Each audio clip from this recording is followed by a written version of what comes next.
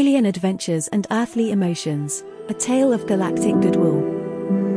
Once upon a time, in a faraway galaxy, there lived a curious alien named Zork. Zork had always been fascinated by Earth and its mysteries. One bright morning, he decided to embark on an extraordinary journey to this unfamiliar land. As Zork explored Earth, he couldn't shake off a nagging feeling of unease. Little did he know, back in his spaceship, a group of aliens with menacing frowns on their faces were plotting to attack this beautiful planet. They believed Earth was a threat to their habitat and wanted to depopulate it. While Zork was busy examining the peculiar flower, he heard a soft giggle.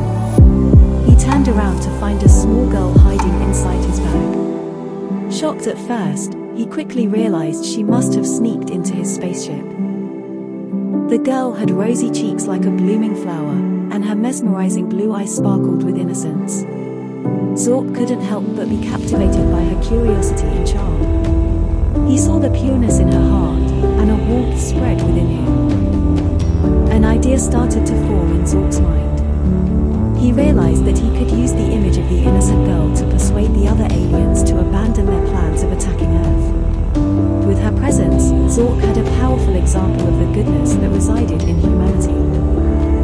Zork gathered all the aliens in a meeting and shared the tale of the girl he had found on Earth. He spoke passionately about her innocence and how she had changed his view of humanity. The other aliens were moved by his words. In the end, the aliens decided to abandon their destructive plans.